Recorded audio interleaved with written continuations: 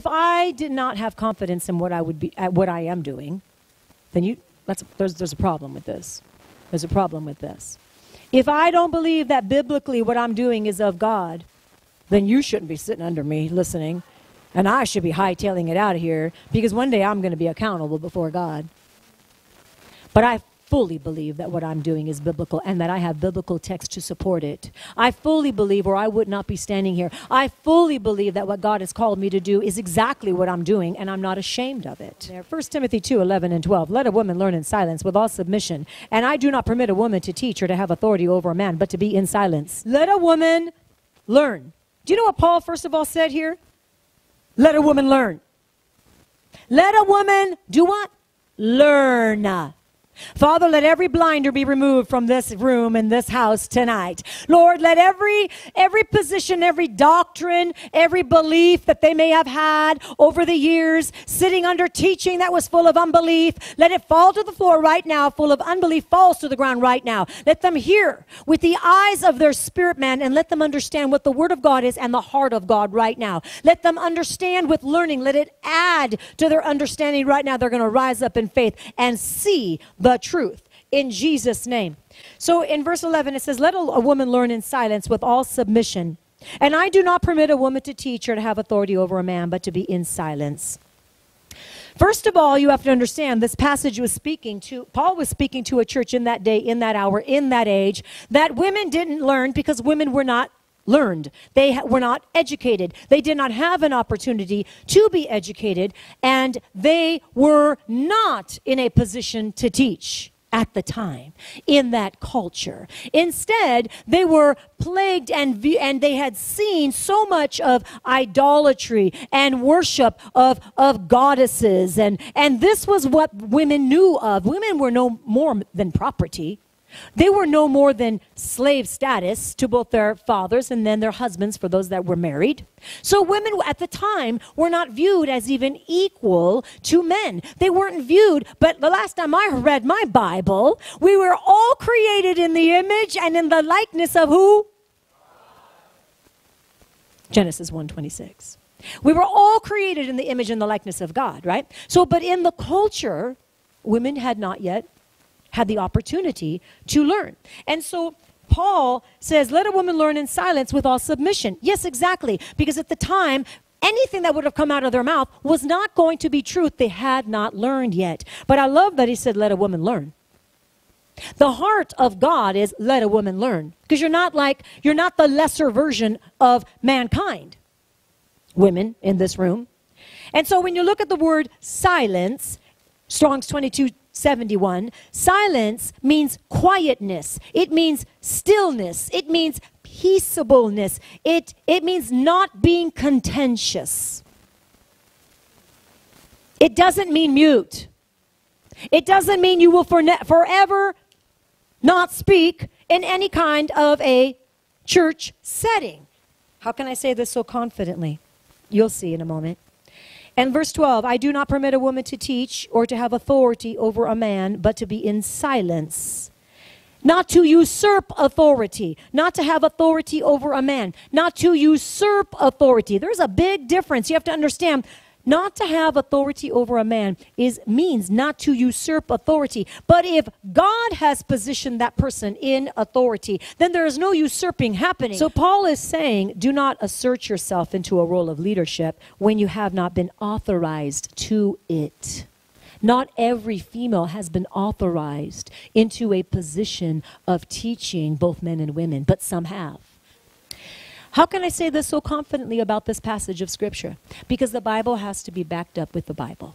Because you have to look at the whole context. You have to look at the whole counsel of God, and it needs to actually back itself up, right? You can't just take one or two scriptures and go, well, I'm going to make a doctrine out of this. I'm just going to make a doctrine out of this. So let's look at the heart of God. We're going to look at one woman that's in the Old Testament, and we're going to look at three that are in the New. Okay, so Deborah was teaching and influencing both men and women. God appointed her to do so. Did he not? She wouldn't have had that position if God had not appointed her. She was teaching both men and women. She was authorized by God to do this. Deborah taught men. She was a prophetess, a judge. She was a co-leader in the military. And this was her church. This was her church. So whether I stand here and preach inside of this building to you, or whether we step outside into the parking lot and I preach to you, or whether we're someplace overseas on the mission field preaching to you, we are the church. God appointed her, and he was preaching to the real church, the body of Christ, the people. That's who she was preaching to. So you can't say, well, a woman can't, she can teach outside, but not in church. You can't argue, and you cannot deny the fact that God gave her great influence, and she did teach both men and women. And this is in the Old Testament. This is in the Old Testament. God's going to choose who he's going to choose. Every word of God is flawless. Flawless. No mistake. Make no mistake in it. Let's go on. Ephesians 4:11 says that he gave some, all caps, I want you to see it in your mind's eye, some to be apostles, prophets, evangelists, pastors, and teachers. It does not say he only gave men to be in those roles. He gave some to be. Some people are okay with a woman as an evangelist, but God forbid she was behind a pulpit. It's ridiculous. There are 5 offices that are mentioned here. The fivefold ministry. How do you just exclude one? How do you exclude 2? It doesn't even make any sense to say, well, you can be an evangelist even to men. What about the Samaritan woman? She was an evangelist. She was a preacher to the Gentiles. Come, see a man. Told me everything about me. Was that okay if she evangelized and she went and preached the word because it was outside? But if you come inside the doors, then something shifts? There's no logic behind this at all. So, do you really think it is the heart of God to exclude women from roles that Jesus liberated them to walk in? Because Jesus liberated women.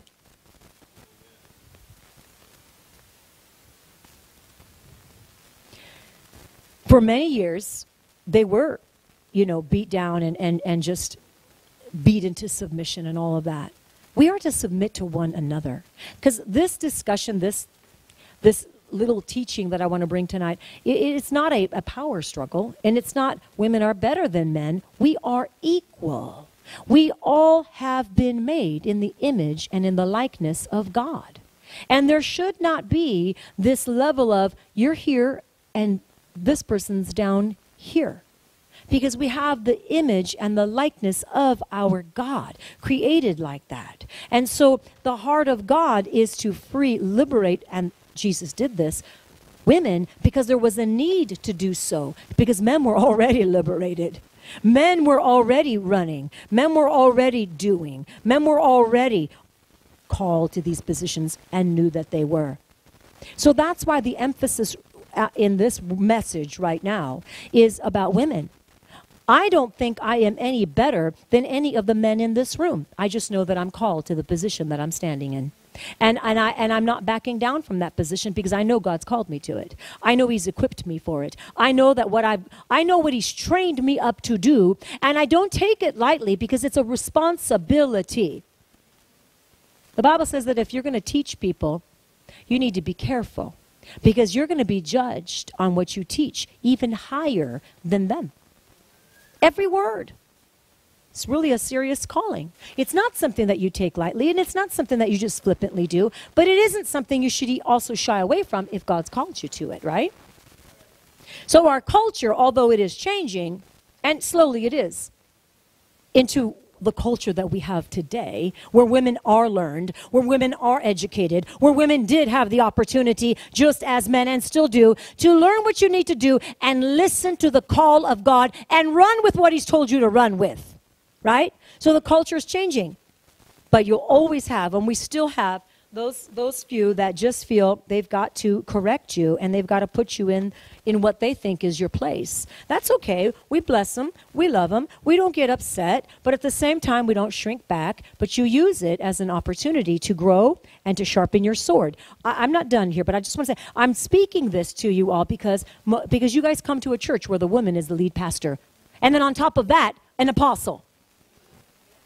Which is a lot. You know, you'll get a lot of opposition from people that just have such a religious spirit. They don't understand it. That's okay, because there was a time where we didn't understand it. But God has opened up our eyes. He's opened up our eyes and he's helped us to see and to understand. You know, in Ephesians 4:11, when he said God, he says he's given some to be, he didn't just say pastors. He didn't just say prophets and teachers and evangelists. He also said apostles. Why would God say, out of the 5 gifts that I say in the New Testament, I've given some to be? Why would God say, I'm going to give 4 of those, but the one, the apostle, that one's out. That one's out.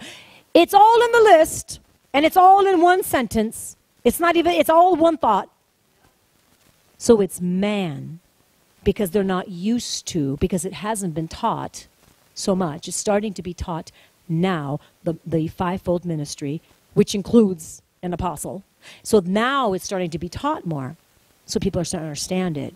But you're still going to have those that don't, because it's a religious mindset. It's the old mindset. But that doesn't mean that it's God. Okay, let me finish here.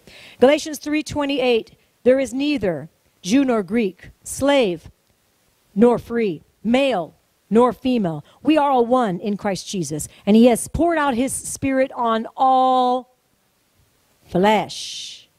That's Acts 2:17. As God used Mary Magdalene as the first preacher to preach the gospel to men after the resurrection, he still uses women today to preach to both men and women inside and outside of the church. You can look that up, John 20. Phoebe was a female deacon in the church. The word says in some versions a servant, but when you look up the word servant, you'll see that it means a deacon. That's Romans 16:1, by the way. She had influence over men and women in the church. Men learned from her as she was entrusted by God to lead in her role of leadership. So Scripture authorized it. Priscilla and her husband taught Apollos. These women and many others. I mean, I just listed a few. Like I said, 1 in the Old, 3 in the New. These women and others in the Bible are used by God to teach and to lead men, because God is always looking at the heart. So Scripture does authorize both male and female to preach in the church building, and to even preach to men. Imagine that. Whoever he's called, he's appointed, right? So women are authorized to preach in the church to men, and there are many examples in the Bible, and I've only listed a few. But we do need to understand the audience to which is being spoken and the concept. When we read in the Bible, we have to understand the concept and the audience of who's being spoken to and the why. Otherwise, and I'm going to end with this, otherwise, men with long hair would be considered a disgrace. How come nobody ever says that? I mean, it's ridiculous for us to even mention it, right? But because of the argument, like if you're going to say, because you're a female, you shouldn't be doing the call of God, you shouldn't be preaching to men. Okay, then if we're going to go like that, then in 1 Corinthians 11:14, it says that men, it's a disgrace for men to have long hair. I mean, like, even when we think about that, is that not a ridiculous statement? What matters, the external or the heart? Because God always looks at the heart, right? Women should not wear braided hair. Does anybody have braided hair tonight? And do you ever braid your hair?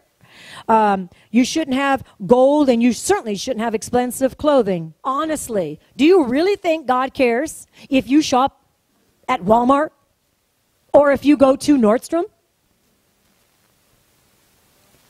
As long as you're listening out, as long as you're doing the will of God, as long as you're not getting in debt, as long as there are some common sense things. As long as you're tithing, you're giving, you're living in balance, you can pay your bills, you're working, all the things. But does God care about what God? No. But if we were to use this one, women should not be teaching men, then we're going to have to go to all of these things. We're going to have to, let's just lay them all out. Let's just lay them all out. An eye for an eye, a tooth for a tooth. Wait, did your hand cause you to sin? You better chop that hand off. Did your eye cause you to, you better gouge that eye out. But this is what the word in the New Testament. And so what do we do with that? Well, we realize, was the Bible really talking about if you're sinning with your eye to gouge your eye out? Or was it really talking about, let's get your heart right? Because even if you were to gouge your eye out and you had a problem with some kind of pornography or something, do you really think you wouldn't use your other eye? And do you really think if they were both gouged out that you wouldn't use the imagination that God gave you? Gouging your eyes out is not going to help one thing. And that's not what Jesus meant.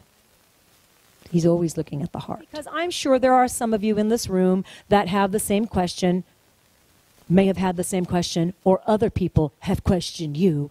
Why would you come and sit under a woman? You've never had that question? Thank God! Praise the Lord. There are a few, but I know there are plenty that have had this opposition. God's called me to do it. And I'm not going to back down. I do it in the fear and the trembling and the awe of the Lord. I know my responsibility. I know what I say has great influence. Not because I'm a woman, but because God's called me to the position He's called me to. And I am accountable to God. And the men of this church that God's called you to be pastors, same thing. The women of this church that God's called to be pastors, same thing. We're called by God, but we do know that we are also responsible for what we say, when we teach, what we teach, and how we are influencing people.